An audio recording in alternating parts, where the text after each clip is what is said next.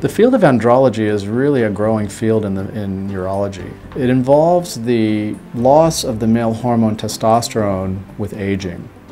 Previously, this was thought to be a normal process of aging, but we've learned in the past decade or so that this is a very treatable condition and can cause symptoms for men.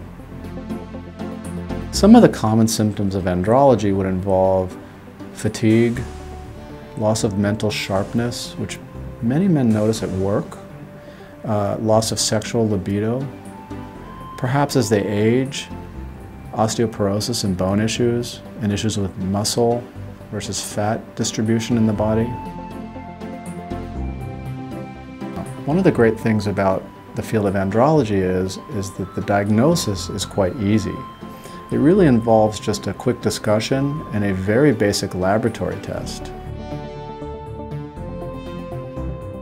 Andrology as a field has been around for a long time, but really in the past 10 or 20 years it's become part of what we do as male reproductive specialists. We've learned that it's a very treatable condition that can really make men feel better as they age. There have been many advances in the field of andrology, both in terms of diagnosis and treatment. We now know much more about the male hormonal status, both from the pituitary gland and from the hormone testosterone.